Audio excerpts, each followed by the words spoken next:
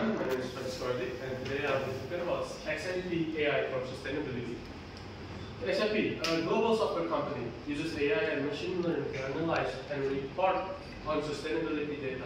Their software helps organizations or companies that uses them to track and measure their environmental and social impacts, enabling companies to make more sustainable decisions and demonstrate their commitment to stakeholders.